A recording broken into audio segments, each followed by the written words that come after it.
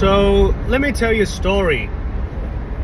I used to work with a pretty big influencer or thinker of our time, and you know, he gave me this opportunity, and I didn't deliver what he wanted. I didn't deliver. Well, at least, you know, we're not working together anymore.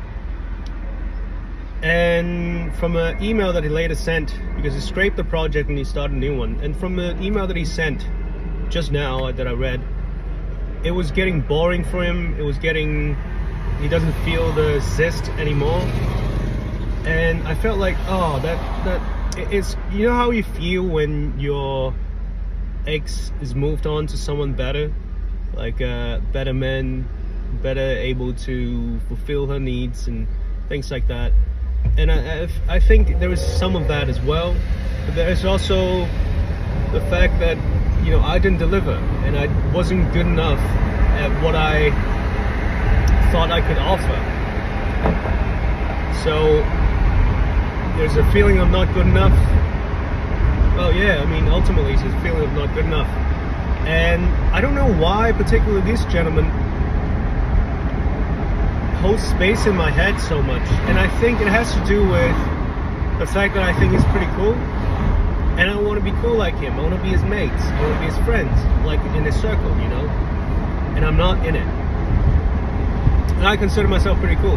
Maybe I'm the only one who thinks that, but you know, I think of myself as a pretty cool guy. For me, I'm quite interesting for me, and yeah, it feels like you're being left out of a party. It makes you feel bad, actually. It's like you listen to all this podcast and you're like, oh dude, I really feel the conversations. Like if I were to jump in and I can chime in and talk about things, and I think that people, you know, I'll be quite happy. So you see this big parties going on, people having fun, you know. It's kind of like Christmas Eve. I didn't have anywhere to go, right? On Christmas Day, my family is overseas, and you know, I don't really have that many friends who doesn't have other commitment. So I felt bad. Like I feel left out by all the things that are going on. It's a festive season. There's so much happiness thrown around, and I don't have it.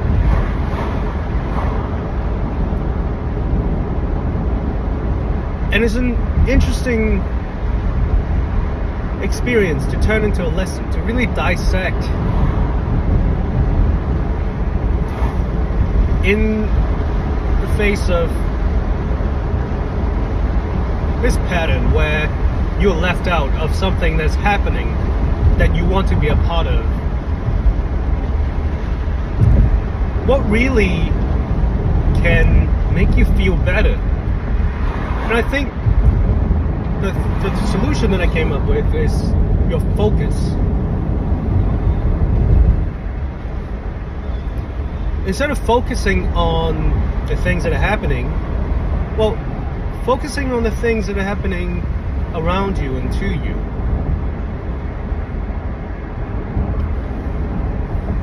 For example, I can still go out and get really good food. I can watch television and have a great laugh at all these shorts and TikTok. I mean, these are very, you know, low-hanging fruits of short-term pleasure, but I can go work out, and I feel great after a workout. And as you start compiling a list of things that you can do, then you realize life isn't so bad after all. Once you shift the focus out of the things that you're missing out on and look at what you have going for you, then you go, well, my life isn't so bad.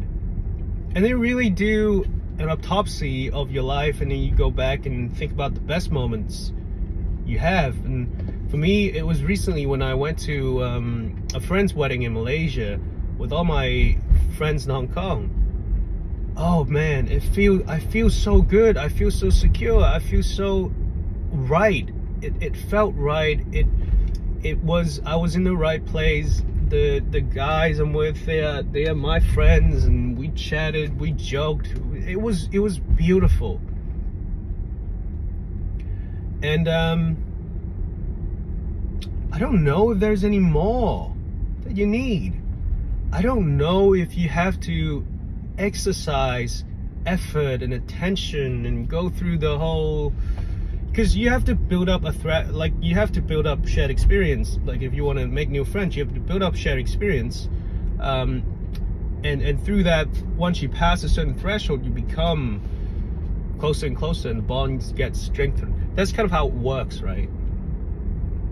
And I don't know if I want to go through that, because I already have that. Granted, it's not with the coolest. To me, they're pretty cool, and maybe that's enough. It's kind of like, you know, you make 10K a month, and then you look at people like making 100K a month or millions a month, and you're like, oh my God, I look at them, they're so, you know, I want to be them, I want to be. And then you look at yourself and go, actually, you know, I kind of have enough. And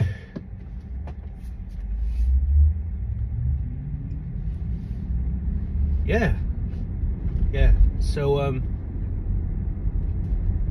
this is just a thought that I had, and I figure I'll talk myself through it. And it's such a empowering feeling to know that you have enough. Like you do have enough, and if you don't, you can do something about it. But I feel that I have enough. And when the circumstances change, when people, you know, when the environment or the universe signals to you that you don't actually have enough, that there's something you should be working on, well, then you work on it, right? So yeah, that's it. And the significance of the story, I guess, is because I wanted to paint another story, right? Paint a story, and I think a lot of people would paint the story of, you know, you're mediocre, you had a great opportunity and you botched it, and all that. But if you just look at it, let's say differently, you examine an alternative interpretation of the situation, then it becomes not as bad, easier to stomach, and it reveals some truth about the human experience. The fact that we feel like we're missing out, we feel like we don't belong, and there's pain associated with those, and that we don't feel enough sometimes, but all we have to do is shift our focus, and then we feel enough again. So yeah, just figure I should share that.